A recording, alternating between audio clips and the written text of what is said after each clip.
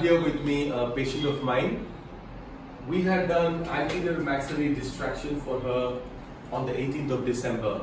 So what is anterior maxillary distraction? Anterior maxillary distraction is a procedure by which we split the upper jaw into two and we stretch it forward, we pull it forward, and by doing that we are able to get new bone in the upper jaw. So the common problem of underbite can be corrected.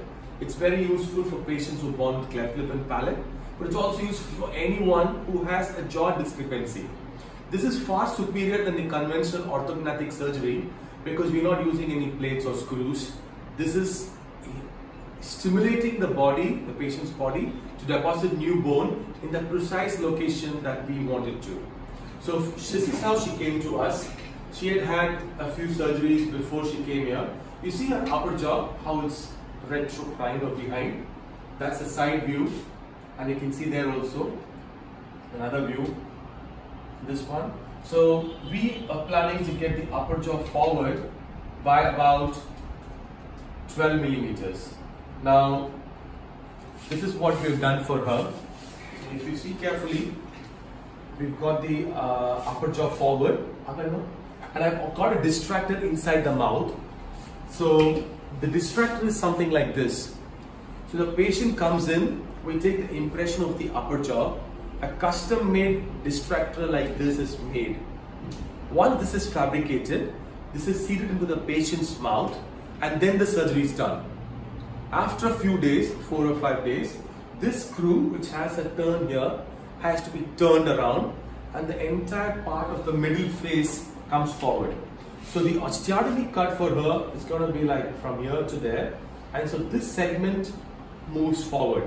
So what we're going to achieve is bone between the maxilla, between the premolars and the molars, and by doing that the nose comes forward, and this is a little exaggerated situation now.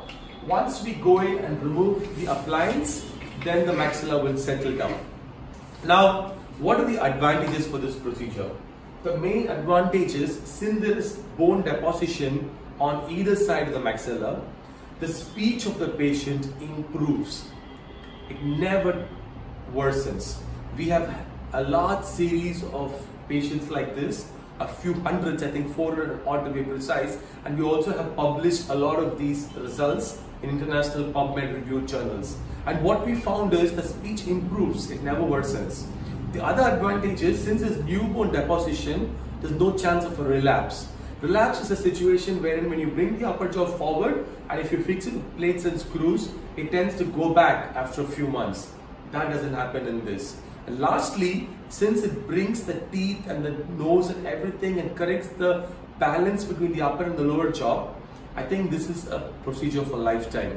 Anterior maxillary distraction is kind of a new procedure. The first procedure I think was done in 2006 or thereabouts. We've been doing a lot in the last decade and a half, and many patients with various problems in the jaws can be fixed with this kind of an issue without taking bone from any other parts of the body, by stimulating the patient's own body to deposit new bone. Thank you.